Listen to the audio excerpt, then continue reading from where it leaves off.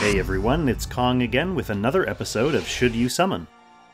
Before I get into the juicy meat of the episode, I want to take a quick moment to mention that Season 7 of the Summit der Langrisser community organized tournament is starting up soon. In fact, registration ends on Friday, January 21st. That's soon.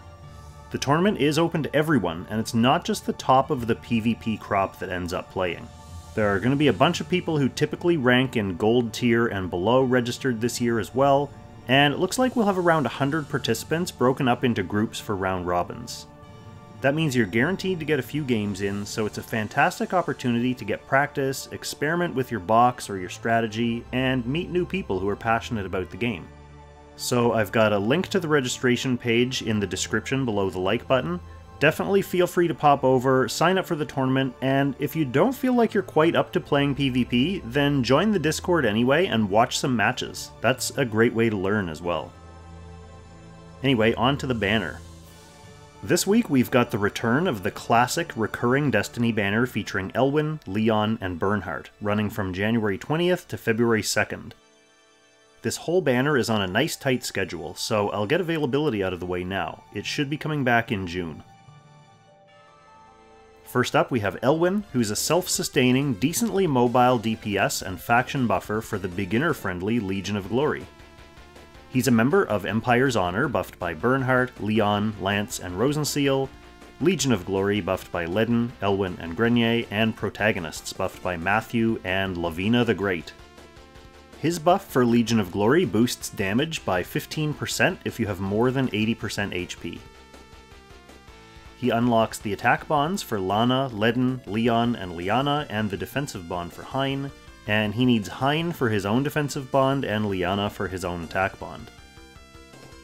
He's useful for Phoenix, Scylla, and Valkyrie in the Eternal Temple, and he's also one of the popular units people use to help clear the Thunder Dragon, since he can basically solo it. He's still popular in Apex Arena as well, as a glory enabler, an anti-rush zoner, or a possible anti-Christian threat. Next up we have Leon. Leon is a highly mobile cavalry DPS. He can extend his initial mobility with chivalry, and his talent lets him retreat after attacking, every time. It's the main reason he's such a good hit and runner. He's a member of Empire's Honor, buffed by Bernhardt, Leon, Lance, and Rosenseal, and Strategic Masters, buffed by Ultimuller and Lanford. His faction buff for Empire's Honor increases damage by 5% for each tile moved before combat, up to a maximum of 15%. He unlocks the defensive bonds for Bernhardt and Lana, and the attack bonds for Werner Dime, Laird, and Roga. He needs Laird for his own defensive bond, and Elwin for his own attack bond. He's still pretty useful for pretty much any general run-of-the-mill content, and he's great against Phoenix and Valkyrie in Eternal Temple and Sleipnir in Ancient Beckoning. In PvP, he can still be a good DPS option, particularly in single-target rush teams with Mech Knights and his 3C scramble.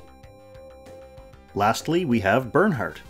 Bernhardt is a bulky bruiser and faction buffer whose talent aura reduces nearby enemies' attack and defense.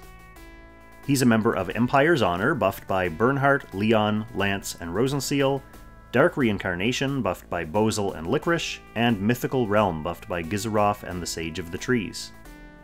His vanilla faction buff for Empire's Honor grants plus 20% damage if you have class advantage, but his improved 3C faction buff gives plus 18% damage when entering battle, with no class advantage conditions. It also has a bunch of selfish bonus effects just for burn. He unlocks the attack bonds for Imelda and Vargas, and he needs Leon for his own defensive bond and Bozel for his attack bond. In PvE, he's another great choice against the Thunder Dragon. He's also good against Valkyrie in the Eternal Temple, and Fenrir and Sleipnir in Ancient Beckoning thanks to his OP talent aura.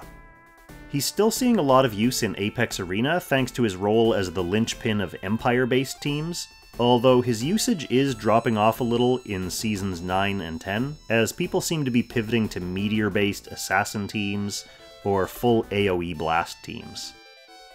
Even though this is not a new banner, this is still one of my most highly recommended summons, especially for newer players. Thanks to the Destiny mechanic and the fact that the banner comes back every few months, you should be able to lock down all 3 of these big burly buffing bond unlockers eventually.